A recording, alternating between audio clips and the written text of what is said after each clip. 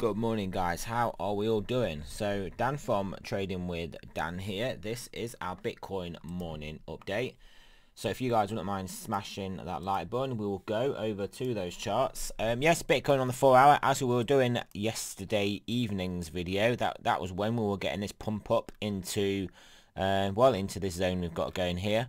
But yeah, swiftly rejected back down, and well, if we hold around this area, that's not the worst looking formation we could be in. Obviously it's very small margins here off the back of quite a big move up. We'll just draw this horizontal in here. So I mean, it's not, I don't know whether I'd want to look at this and think, well, we've got support here now, formed from here. But it's obviously looking more good than it is looking bad, isn't it? But yeah, we've got to kind of watch out for this level, more so, I would say.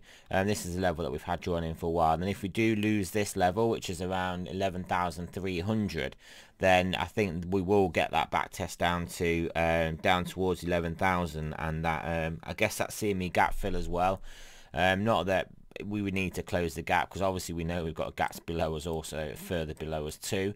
But yeah, just we could quite easily come down and fill that. I mean, that would be like a good level for us to base out at, trade sideways a bit and then start to push on from. It would look very healthy in the price action, and that is not necessarily what has to happen though. Like I said, we can literally hold this high line that we've got now.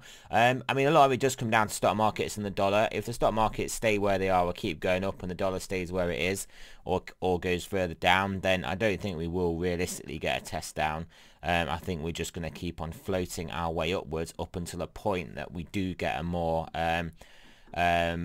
serious correction in one of those markets, or well, obviously both will probably be at the same time. But yeah, and then we would then get a more serious pullback in Bitcoin. So yeah, where that pullback will come from, I mean, that's basically the name of the game at the moment. Obviously, when we're in this sort of zone, the target realistically has to be the top. That would be potentially where a lot of algos are going to be set to sell at the top of the range. So yeah, we'll have to see. If we make our way up there. Do we just sort of play out the bottom of this range and then move to the top half, or do we move straight to the top half, play out there, come back to the bottom half? I mean, all I will say is that realistically, I don't expect us to take out 12k and start going further until we have had some sort of a back test somewhere from a certain level to a certain level in this range, and then some price digestion in this range to sort of confirm it as a level that the buyers and sellers are comfortable price basically being at. We're going over to the DXY. As you can see, DXY dollar index having a little bit of a bounce. We did basically bounce off 409, then reject that straight back down, and then bounce back off the same level again. So yeah, obviously that is that gives us a clear level now that if we do break that, we'll definitely expect lower values. But realistically, are we just going to look for a back test of this the level we broke down from? Much in the same way when price action does step down. I mean, you can see broke down, back test, broke down, back test, broke down, and then you can often get a back. I mean, you will often get a back test and then potential rejection and breakdown. It's just how markets move. But yeah, obviously, could we break back above this, get back into this level, and start making moves to the upside? Yeah, we could.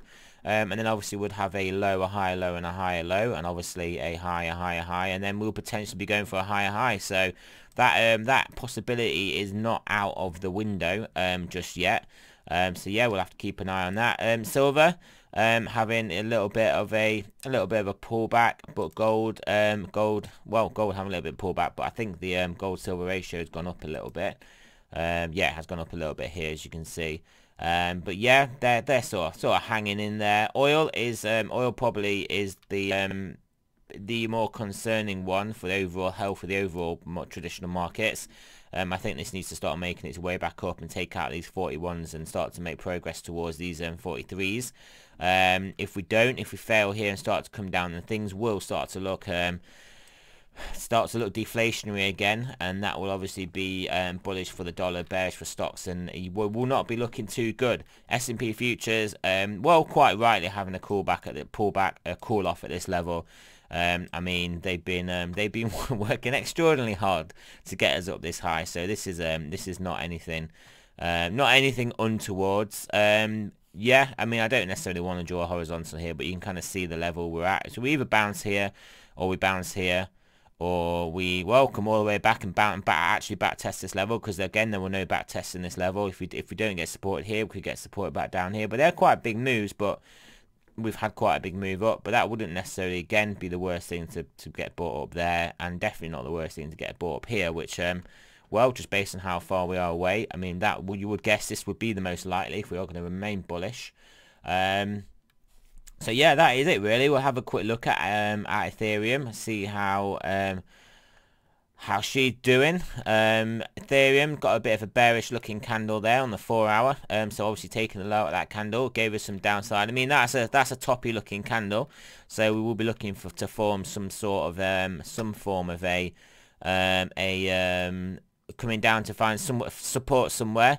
I mean, we'll draw it here. Could it be this level? It could be, or could it just be? Could it be a bit lower? Could it be around this level? It could be this level also. So we'll draw them in. We're looking to get caught at one of these levels. Ethereum, Satoshi pairing.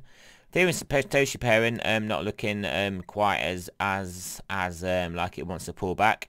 And yeah, I mean, we got. Yeah, it's not looking so bad. I mean, this is not looking too bad here, to be honest. Obviously, we've had the one drive up, the two drives up. You know how very often we look for them to come in threes. Are we looking for a third one?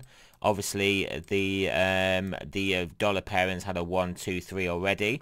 So yeah, maybe you are going to get some Ethereum movement up against Bitcoin, which you would expect if we're transitioning into just a more generally apprehensive crypto market to a generally more bullish one, and then we'll obviously have risk on, which will obviously be Ethereum outperforming Bitcoin. So yeah, that is it, guys. Remember, this is not financial advice. I am not a financial advisor. Always do your own research, and I will speak to you guys later on today.